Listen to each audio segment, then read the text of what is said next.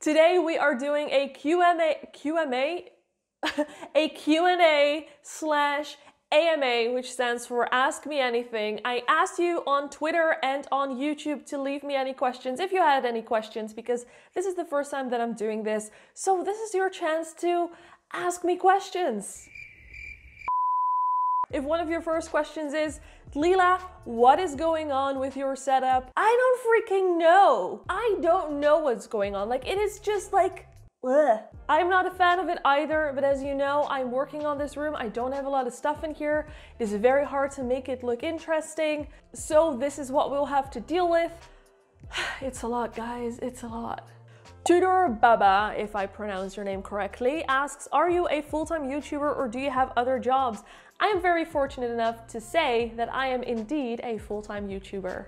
Derek Crowder asks, at what time in your YouTube journey did you stop and think, wow, how did I get here? Every day.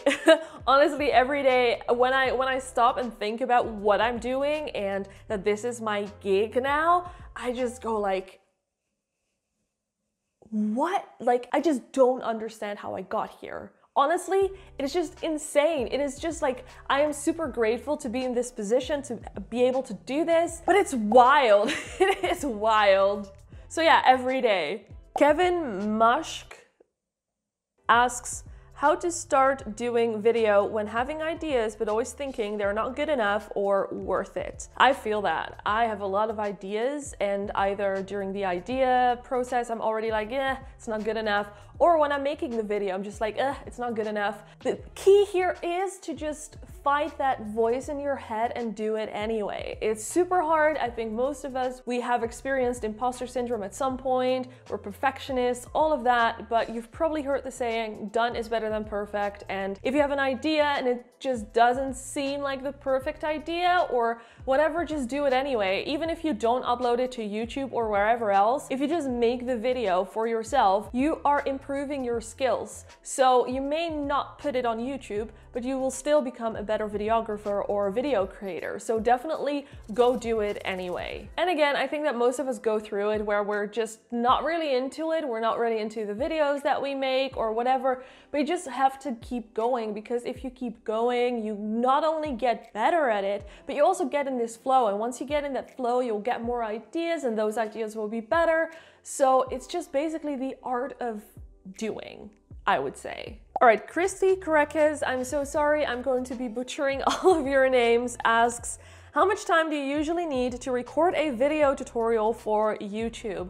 That kind of depends on how many times I screw up. Sometimes I cannot even say one sentence without screwing up, so then it takes longer, but I think on average it takes me like 45 minutes. I don't know. I think 45 minutes would be my average, which is still a pretty long time, but I just screw up a lot. Oswaldo Martinez asks, how do you organize your ideas for new videos? Do you have a notepad right on your phone or notes or Evernote? I actually use an app called Notion. A lot of people have been talking about it recently. It is really great. You can customize it in any way you want. This is obviously not sponsored, but I basically just add all of my ideas to Notion and then just work them out. I just add like a script, and my scripts always look like bullet points. I don't write an entire script, but I have some bullet points on there, some ideas. So that is how I organize my ideas. Jay Kane asks, how's the couch?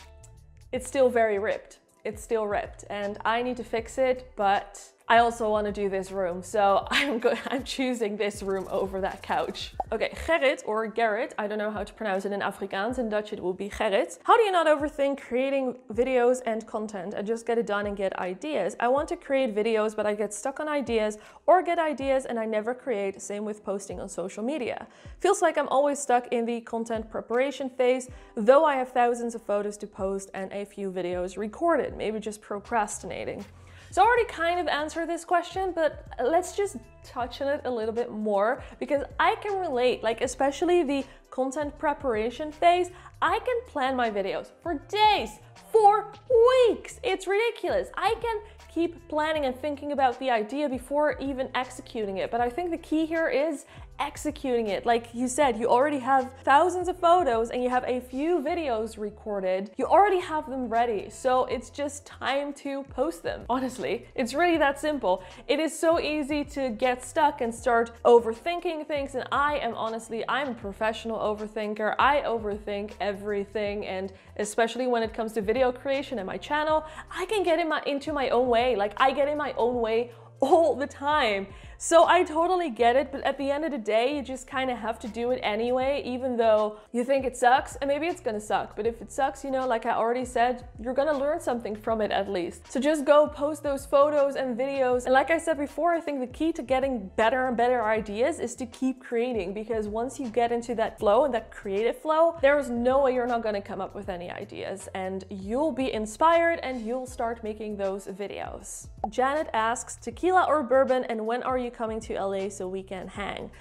The first question, neither. I don't really like to drink, to be honest. If I would have to choose something, it would just be like a sweet cocktail or something, or a sweet cider. Sweet is the key word here. Anything sweet I'll like. But in general, I don't really drink. And then when are you coming to LA? So I don't know. Once this whole pandemic is over, I would love to come to LA again and just hang out and see a little bit more of LA. Gizmo is not even in the room, but he's still here. He's still like floating around. But yeah, once this pandemic is over, I would love to go to LA again. I would also love to go to VIDS Summit again and hopefully stay a few more days so I can actually see LA this time, and maybe we can hang. Enrico Luzzi asks, what would you suggest for someone at 100 subs to pay attention to these days? Something you did that was good and something that you would do differently. I feel like I'm on the same boat as you. I'm living in Italy, but my content is in English, but I've got like 0 subs from here and no one speaks English. Okay, so first of all, congratulations on reaching 100 subscribers. That is huge. I hope you grabbed that custom URL, because I was so excited about getting a custom URL.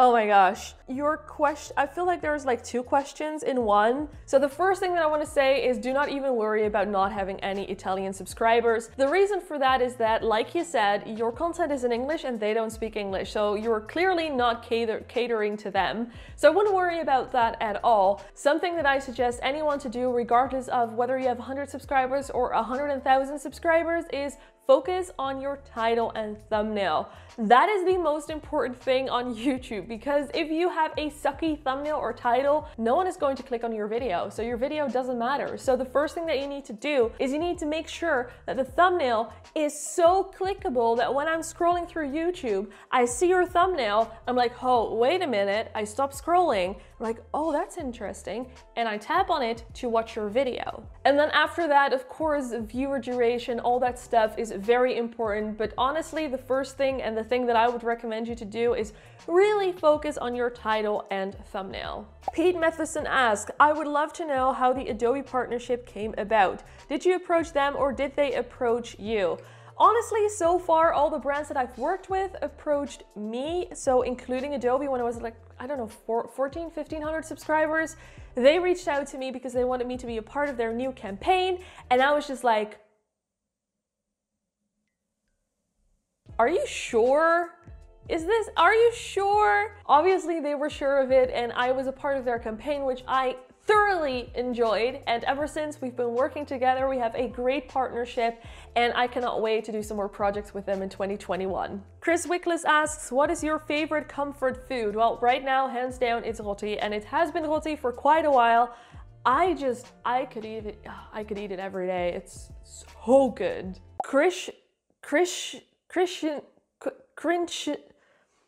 I'm so sorry. What do you think of other programs such as Final Cut and Vegas Pro? Well, I don't really have an opinion about it, to be honest, because I've never used Final Cut Pro before. And Vegas Pro, I used Sony Vegas like 10 years ago, 12 years ago for like a little bit. So I don't really have an opinion about that either. And I honestly don't really think that my opinion matters anyway, because I feel like a video editing, like an NLE, like a video editing program, is very subjective. Like for some people, DaVinci is great. For other people, like myself, Premiere is great. So don't really go off my opinion when it comes to video editing programs. Just see what works best for you. Isa asks, how did you start your video editing journey? I really want to know. I don't know, I just kind of started editing. I know that is such an unsatisfying answer, but I don't really have anything else. I just wanted to make videos, so I learned how to edit 2 years ago. I learned Premiere Pro, so I don't know. Oh gosh, I'm so sorry. Tim Rose asks, hey Lila, what is your biggest challenge that you face as a growing content creator?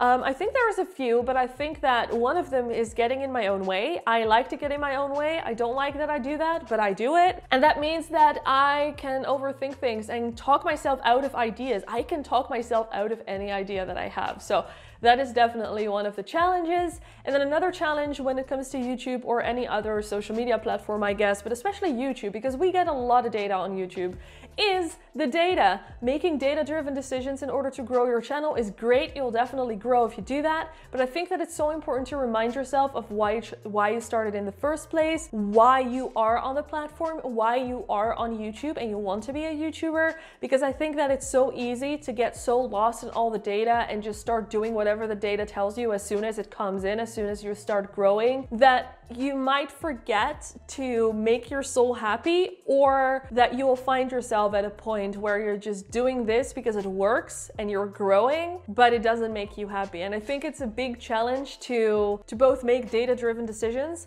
but also make your soul happy. Those two things don't always go together. So I think that is definitely a challenge for, I think, any content creator, any growing content creator. Billy Noth, if I pronounce your name correctly, asks, what is the hardest part of vlogging for you? The hardest part for me is to start, because like I said in previous answers, I know this is kind of like a recurring theme. I like to overthink my vlogs and be like, oh, I don't have anything to do. I don't have anything to say. What should I vlog about? I don't know what to vlog about. Maybe I shouldn't vlog today. But once I hit record and I start vlogging, it all just goes away. I enjoy it thoroughly, but it's just like hitting that record button when I feel like I don't have anything to share with you or to do or like have a story for you.